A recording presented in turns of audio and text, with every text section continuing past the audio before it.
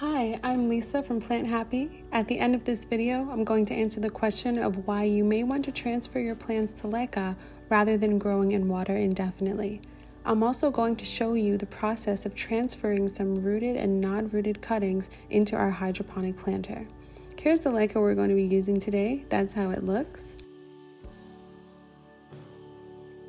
There's our hydro-friendly planter, and these are some of the non-rooted cuttings we're planting. We have some variegated golden pothos, as well as one cutting of Monstera addisonii that does have some roots, and one that doesn't, to make this arrangement a little more diverse and interesting. Then we have some pothos cuttings that are already rooted in water that we'll also be adding.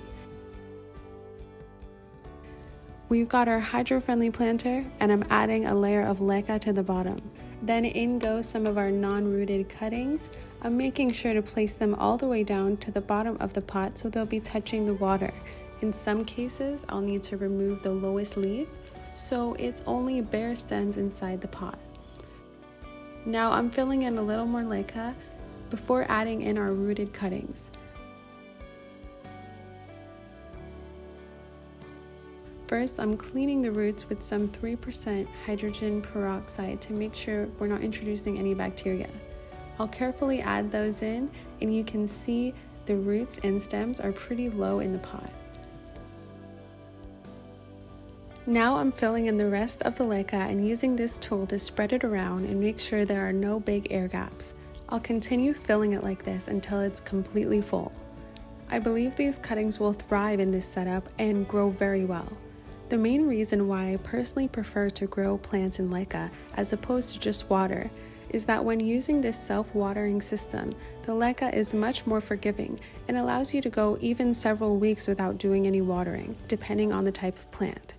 When you're growing plants in just water, it's extremely important to change the water every few days to avoid root rot. This system allows much more flexibility, and I don't have to worry about root rot. The plant is able to take the water from the Leca as it needs.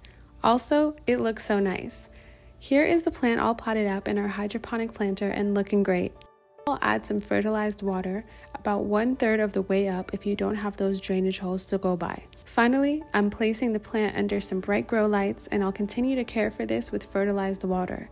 A tip for growing in any glass or clear container is to add a little 3% hydrogen peroxide to the water to prevent any algae growth. You can find the links to the product I used in the description. Thank you so much for watching this video made for you by Plant Happy. Follow our channel or visit our website for more information about growing houseplants in Leca. Bye!